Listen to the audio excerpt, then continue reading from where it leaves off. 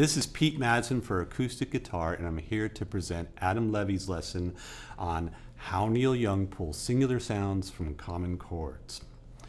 Some guitarists search obsessively for chord voicings to spice up their arrangements. There's nothing wrong with that, but it's easy to overlook that common chords such as G, A minor, and D provide a lot of opportunities for you to change the voicing of very simple chords. Among the many players who've used such tactics to create riffs and chord progressions, perhaps no one has been more successful than Neil Young, the prolific singer-songwriter responsible for Heart of Gold, The Needle and the Damage Done, Harvest Moon, and dozens of other folk rock classics. Okay, so let's start off with a very common chord, a G, or G major. Many people like to finger this chord with their first finger on the 5th string, middle finger on the 6th string, and third finger on the 1st string. But if you're Neil Young, you'll probably fret it differently. You'll use your middle finger on the 5th string, your ring finger on the 6th string, and your pinky on the 1st string. So here's example 1A, and here's example 1B. That's just changing the fingering of your chord. And a good reason to do that is exemplified by the song Through My Sails. Let me play the chord progression for you and show you exactly what Young is doing to get some interesting chord voicings from that G as well as some other chords. 1, 2, 3, 4.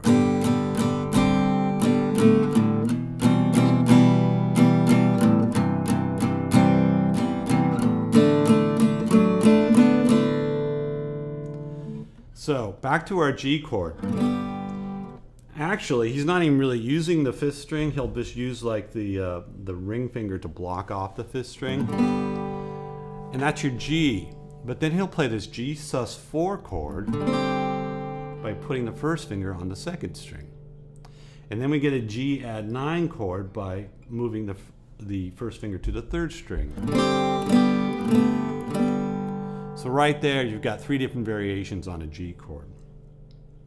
He then goes to an E minor chord, but he actually plays this embellishment here by putting a C note in here. And then pulling that off. I'm actually pulling it off, but taking the finger away. And it goes to an E minor. And then he plays the C major G, and it's important to use the middle ring and pinky. That in itself is a very colorful sound, but then he'll add the 1st finger to the 2nd string for 1st fret. And then we'll play a D5 chord. Actually, we're blocking off the 1st string, so we don't play the 1st string. I'm just letting my middle finger touch that string so that it doesn't sound. And my 3rd finger will come in to play the 4th string at the 4th fret. Comes off, and then the 3rd finger moves to the 3rd string, gets a D6, and back to your D5.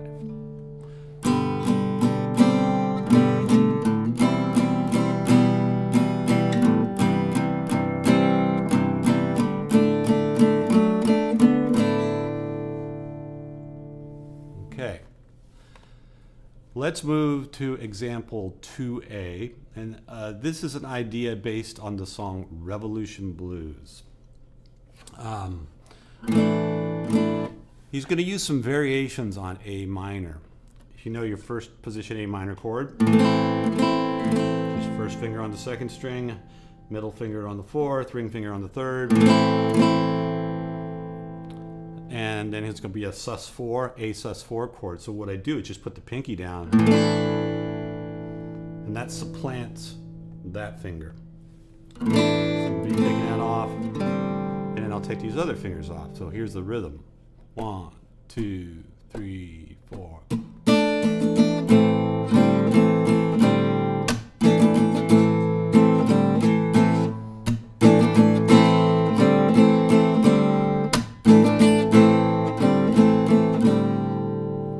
Now that's a really interesting idea. We can use that with different chords. Let's say we take a C chord. This is example 2B. And then we add the pinky to get C add 9. And we'll go back and forth with that same kind of rhythm that we played for example 2A.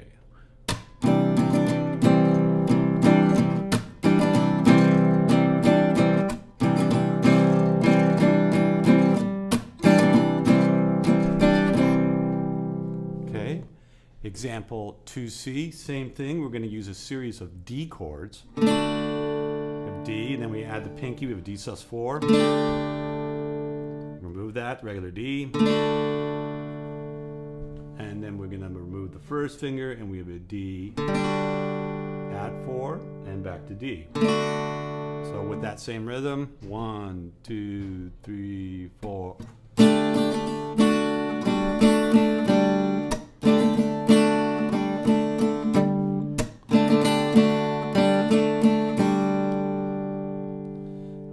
Finally, in 2D, we're going to start off with this D7 sus4. If you think of a D7, looks like that, and you push the pinky up to the first string 3rd fret, and you get D7 sus4.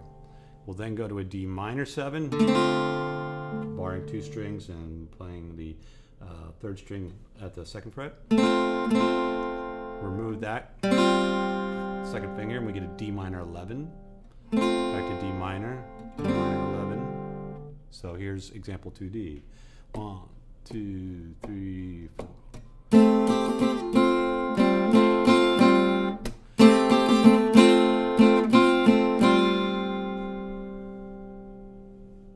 So in example 3, this is a chord progression modeled on the song Motion Pictures for Carrie. I've actually tuned my guitar down a whole step from, well, standard tuning. It's still standard tuning, but down. This is D, G, C, F, A, D. So the song is going to be using a series of D chords in the beginning, but they'll actually sound as a C chord. So let me play example 3. 1, 2, 3.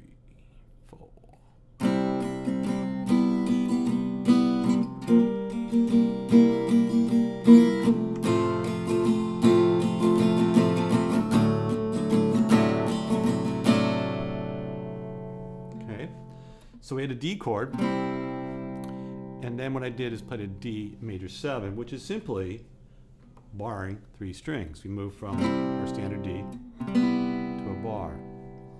Now you'll notice the melody is descending down, so you would expect the next chord to be this D7, and it is. But Young uses a little hammer on in this to get a nice little D11 to D7 chord voicing. Okay. We then go to a G chord, regular standard G chord, however you want to finger it. Then E to E7, and I think just looking at this right now, I'm thinking, you know, this is part of the critical thing, important thing about this lesson is removing fingers, adding fingers gives us different chords. You've probably done at some point in your guitar playing career, played an E and then played an E7. And it's just the idea that you can add fingers and subtract fingers and get these different chord voicings. So keep that in mind for your own compositions. Another useful technique besides adding fingers and subtracting fingers is to take a chord shape and move it up and down the neck to create other chord voices. I've now shifted my tuning to double drop D tuning, sometimes called D modal tuning. And essentially, if you are in standard tuning, you keep everything the same except for the 6th string and the 1st string, which you tune down to D. Okay. The next example, example 4A, is based on the song "Oh, the Laughing Lady." And basically, we're just going to start off with this D5 chord, and we're going to strum through all the strings. big sound to it.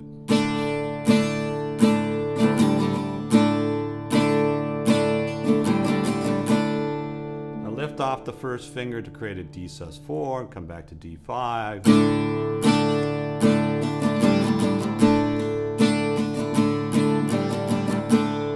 And that's similar to what Young would play in the intro of Old Laughing Lady.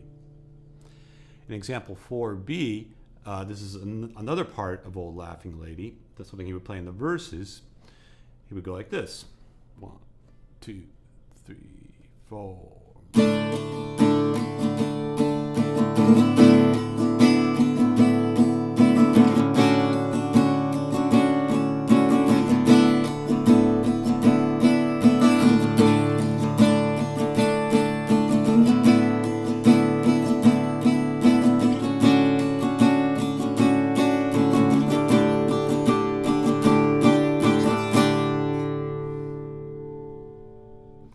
So as you can see, I'm just using the same chord shape that I used for the D5. I move it up 2 frets to the 4th and 5th fret, becomes D6-9. Move it up 2 more frets, it becomes D major 7. Then I move back down to D6-9. You repeat, and on the second pass we come all the way up to the 7th fret. We end up with a D sus4. Okay, in example 4C, I've taken the same tuning, the D modal tuning, but I brought it down another whole step. This is like the song Don't Let It Bring You Down. And you'll notice, just by bringing that tuning down a whole step, I had this another layer of just really syrupy, gooey, fat sounding chord. So let me play example 4C based on Don't Let It Bring You Down. 1, 2, 3, 4.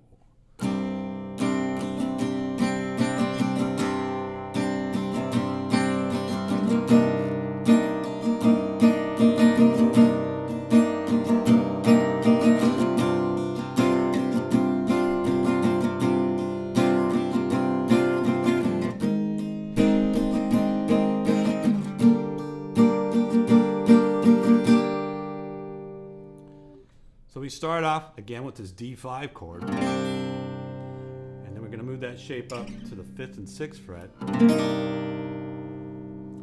then to the 7th and 8th fret, which is D sus4. This back here was a D minor 7, D sus4. And then we have a B flat chord here. We keep that first string open, and then an A minor. Okay, this is example 5. I'm in a drop D tuning, but tuned down a whole step. So the low string is C, the 5th string is G, 4th is C, 3rd string is F, 2nd string is A, and 1st string is D. This example is based on the song Pardon My Heart, and it's a finger picker. And as Adam describes it, it has more of a claw hammer kind of feel to it, if you're familiar with claw hammer style playing. I'm not really a claw hammer guy, but I will do my best to do a pseudo claw hammer in this. So this is example 5. 2, 3, 4.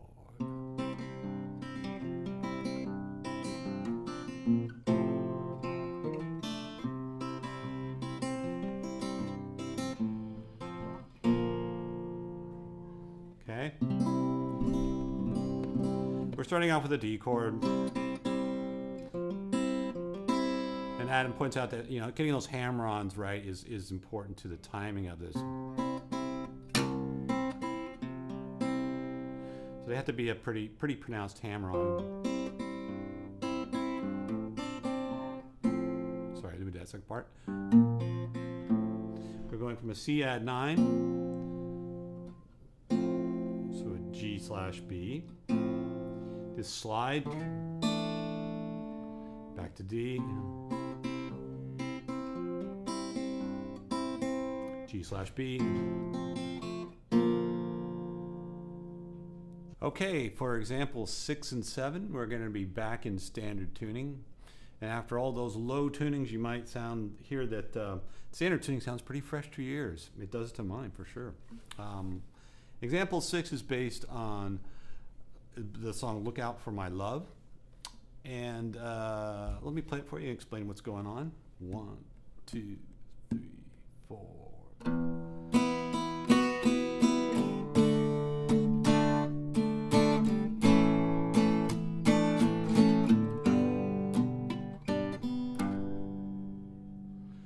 We're playing an E chord.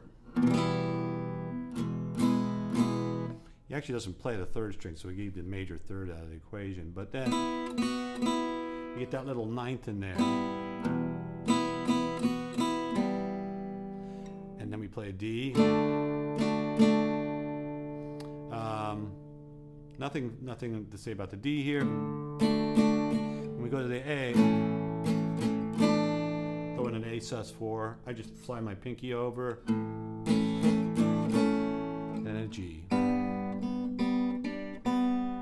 Bring that pinky in, bring in that D note on the second string.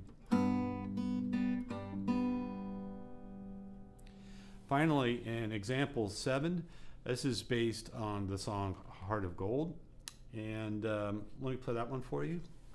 1, 2, 3, 4.